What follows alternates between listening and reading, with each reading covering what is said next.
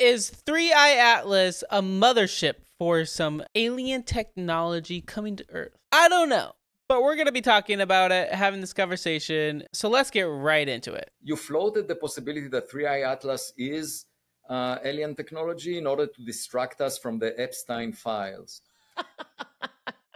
My response to that is go to Amazon right now and purchase a 0.5 meter telescope, because that would allow you to see the object in the sky. I cannot really fake it. Wow. It's not something I can create with a Jewish laser.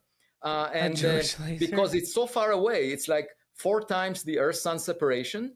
And the Hubble Space Telescope, the Webb Telescope, are looking at it in the context of 3i Atlas. This is the third interstellar object discovered on July 1st, 2025. And what was special about it, first of all, the brightness was so large that if you were to assume it's a solid object, it had to have a diameter of 20 kilometers. That's bigger than Manhattan Island, twice as big as the asteroid that killed the dinosaurs. Wow. And it's just extremely rare. Okay, so I calculated, well, first of all, there should have been hundreds of thousands of Oumuamua-sized objects. That was just the size of a football field, 100 meters or so. And there are many more small objects than big rocks. But more importantly, the interstellar space can deliver a rock of 20 kilometers at best once per 10,000 years. If you take all the rocky material, pack it into 20-kilometer rocks, once per 10,000 years, you can get one to cross the inner solar system at the speed of 3i Atlas. And we saw it after 1 decade of surveying the sky. So that was unusual. And then more dramatically, the trajectory of this object is exactly aligned with the plane in which the planets orbit the sun, to within 5 degrees. Crazy. And, you know, that coincidence is 1 in 500. Okay, for it to lie exactly in the plane, it means that along its path, it can come very close to several planets. In fact, it comes very close to Mars, Venus, and Jupiter. And it wouldn't be able to do that if it came at an angle. And moreover, it arrives closest to the sun when the Earth is on the opposite side of the sun. So we won't be able to observe it. And that's the best point to make a maneuver using that's wild. Bringing this up, the best point to make a maneuver. So if this is some alien technology which is behind the sun right now, what is going on? What are they doing behind the sun, and how are they moving that fast? Just to think, man, what in the world could possibly going on? How would this all fit into our Christianity biblical perspective, which I just, obviously, if there was some life out there, it wouldn't change anything, but it would be wild. It would make you think. The sun's gravity. Moreover, it came from a direction in the sky that is full of stars. It's the direction of the center of the Milky Way galaxy. And so I was a co-author of a paper that said, is 3i Atlas alien technology? And of course, you know, if it is alien technology, you can't do the calculation of the mass in rocks in interstellar space, because this object is targeting the inner solar system. And, you know, it will pass closest to the sun on October 29th, 2025. I got a text message the other day from someone who said that he is trading options on the volatility of the market with an expiration date of October 29th in order to make money. And I immediately thought, I don't know if there will be meaning to money if this object turns out to be technological after October 29th. If you want to take a vacation, take it before that date. Because okay, that's like the rapture though. Like, man, people freaking out doing stuff just because someone made this claim that the rapture's coming. So on the 29th, that's close. That's just 8 days from now. Wow. What will happen now? It could be a mothership that releases mini probes, you know, that they come to Earth. The Galileo Project that I'm leading is looking for unidentified anomalous phenomena, and we have now 3 observatories, and we will check if after October there is more activity. You know, that would be interesting to check. But as of now, you know, people, astronomers, what you will hear is the sort of the party claim that this is a comet. A comet, by the way, just like zebra is identified by its stripes, you tell it by the cometary tail. Okay, that's what distinguishes a comet. And in this case, just yesterday, there was the first analysis of the image from the Hubble Space Telescope. of this object. And guess what? There is no tail. But more That's importantly, crazy. there is glow in front of the object instead of behind it. It's got headlights. It's got headlights. You're not celebrating Halloween this. That's crazy. Man, no, but what if, though? I've heard it's like a shield blocking the radiation from it being blown up. year. That's the take-home message. Just as an English to English translation, if I'm summarizing, there is a large rock that most scientists think is a comet that is bigger than the size of Manhattan, hurling towards space or hurling through space, potentially towards the Earth, that you believe may be alien technology, potentially a mothership that does not have any of the signs of It's not going towards Earth. a comet, but has headlights potentially or a glow in front of it. And it's scheduled to arrive potentially on Earth on October 29th. Is that accurate? Not to Earth, but to get closest to the sun along its path. But Avi, it's going to appear when we can't see it, which would be the best time for it to make a sneaky maneuver. Yes, exactly. I mean, you can argue like my colleagues do and say, the trajectory, it's just a random trajectory that happens to be fine-tuned and so perfectly aligned with all these planets. And, it's a coincidence that it happened to come closest to the sun when we can't see it. And it's a coincidence that it passes near all these other planets.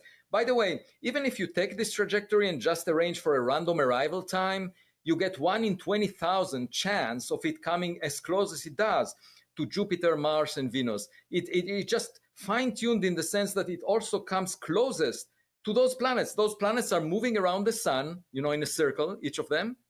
And they get to the point where 3i Atlas is just when it arrives there. Like, how can that happen? Maybe you're crazy. Maybe they're just going to say, Avi's crazy. Or it's just a coincidence. All of these things are, just randomly happening. I don't know. Or maybe it's not. What do you guys think in the comments below? I would love to know because this is crazy. But I can't wait for October next week to see what in the world is going on. But is this sort of the way we have to think? Meaning, if you're going to open up the possibility that there's extraterrestrial life, it's got 1 million or billion years of head start on us, you have to open your mind to the possibility of what if. And so every time you see something that we can't yet explain or we can't yet measure, we get to open our minds and say, what if? What are the possibilities? What's the clinical, scientific, quantifiable way to examine it rather than just dismiss it? Yeah, or assume that it's the same as we have seen before, because that's the usual approach of scientists, of anyone. And my point is that, in fact, I suggested establishing a new scale between 0 and 10, which is now called the Loeb scale, because I suggested it a month ago, and there was actually a paper yesterday that I co-authored about it. And the idea is a 0 would be an object that definitely shows a cometary tail, okay, or looks like an asteroid, has all the characteristics that we are familiar with of a rock or an icy rock. That's 0. And 10 would be an object that is definitely technological because it maneuvers or has some artificial lights or has some unusual shape or... Right. But we don't see it maneuvering necessarily. Yes, it's on a trajectory, but it's not like, steering at different angles, we don't think, right? Transmits signals, something, or has, releases much more heat than you expect from the solar illumination. It has some engine that gives it additional heat. All of these signatures would raise a flag. And if it looks like it's technological, then there needs to be an organization that is international, because the aliens do not care how we split territories on this rock that we were born on. There is much more real estate out beyond Earth, and they would be completely amazed that we are worried. They're like hippies. They don't believe in borders.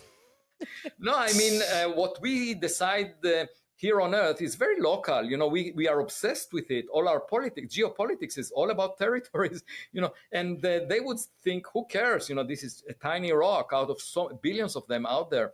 But so they would not distinguish us based on the nation that we belong to. So therefore, it will be a problem of humanity as a whole.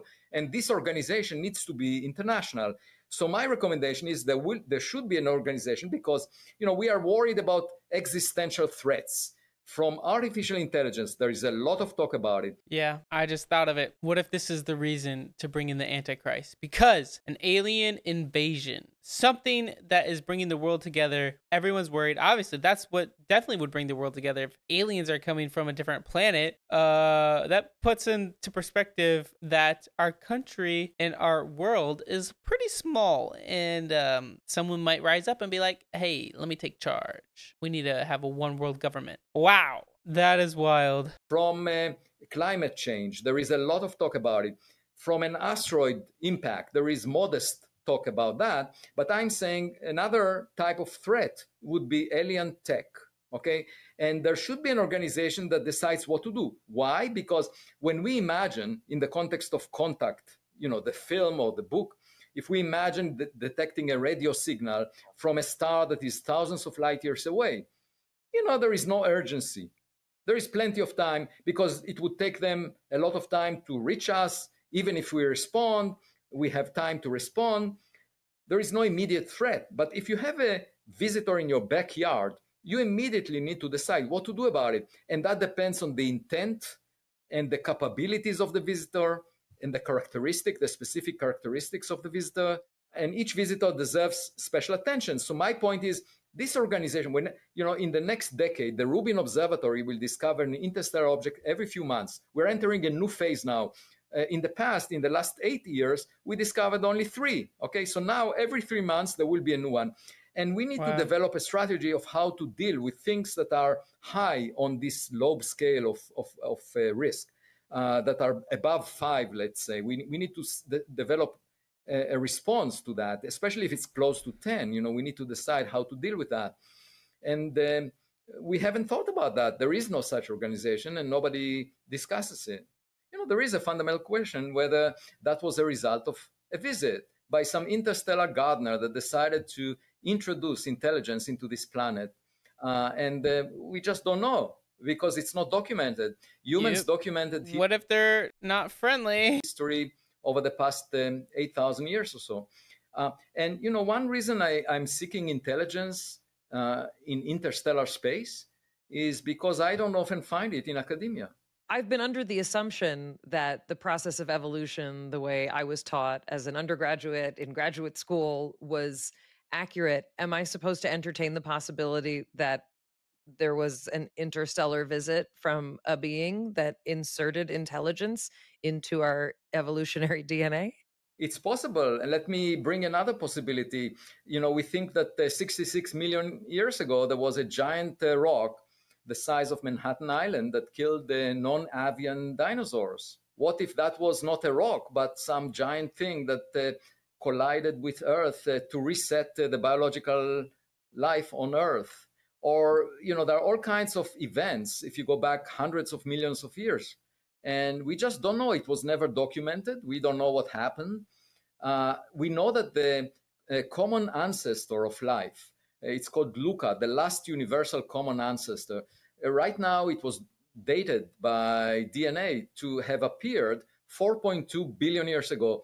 That was the Earth formed around 4.5 billion years ago. And within 300 million years, life started with this common ancestor. And we don't know where it came from. It could have come from Mars, because Mars cooled before the Earth. It's a smaller body. It had more surface area for its mass than the Earth, and therefore it could have cooled earlier, and life could have started on Mars. We know it had lakes, rivers, oceans of water, just like Earth. And, we know that the two planets exchanged rocks. And if life started, if Luca was first on Mars and delivered to Earth with a rock, this is called panspermia. That's the delivery of life in rocks. Then what Elon Musk is trying to do right now is return to our childhood home. In fact, there were astronauts, tiny astronauts, microbes in the cores of these early rocks that were the first to make the trip from Mars to Earth. And wow, that's crazy stuff. So I'd love to know what you guys think. We're going to find out what this is, but I'm assuming that it's just going to be a rock. I'm sorry, guys. Sorry, it's just a rock. But who knows? Who knows? But God is in control. He is good. He is faithful, and we can trust in him. So, guys, I encourage you to keep on trusting in God and know that he loves you. He's longing to have a relationship with you. So put him first. Anyway, guys, thank you so much for watching. I encourage you to hit the like button and subscribe if you haven't. Guys, I'm trying to hit 100,000 subscribers by the end of the year, and I know we can do it with your help. So thank you so much for all the love and support. It means the world. Anyway, guys, have an amazing day, and God bless.